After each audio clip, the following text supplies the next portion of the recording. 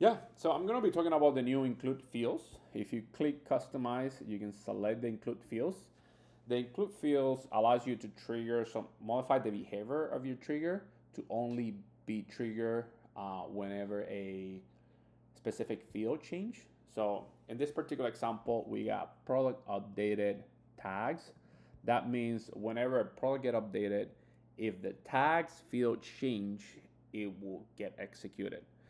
This is very helpful whenever you have a generic a generic trigger like this one, like the product updated, that like a lot of things could change.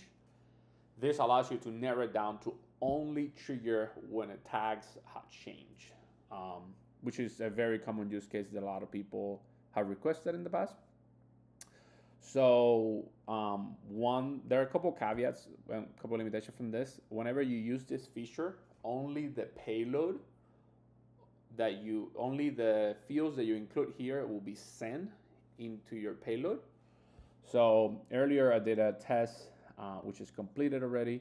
And then if you look at the variables, you only get the tags. And again, this will only get executed when you tag or when a tags field get modified.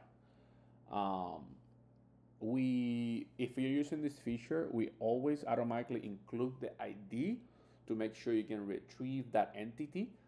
So for some reason you are here in the product, and you need to get the product that was updated, you can always um, just do a retrieve on the product and you will get the entire payload. But yeah, I think this is a very nice feature. It will save a lot of money to a lot of people who are only doing things with tags or any other key that they don't necessarily care about the rest of the updates.